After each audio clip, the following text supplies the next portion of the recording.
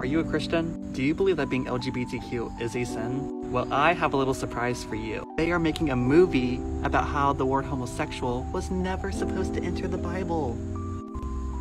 Now I know what you're thinking. What happened in 1946? Let me explain. In 1946, the RSV translation came out with their version of the Bible. In 1 Corinthians, Paul uses two Greek words, arsenokoitai and malakoi, to describe people who won't enter God's kingdom. But in the RSV translation, these two Greek words were combined and translated as homosexuals. And this is where we meet this guy. His name is Reverend David, and he writes a letter to the RSV translation team. In his series of letters, Reverend David claims that combining these two words into homosexuals is an inaccurate translation. The head of the RSV translation team wrote a letter back admitting that it was a mistake.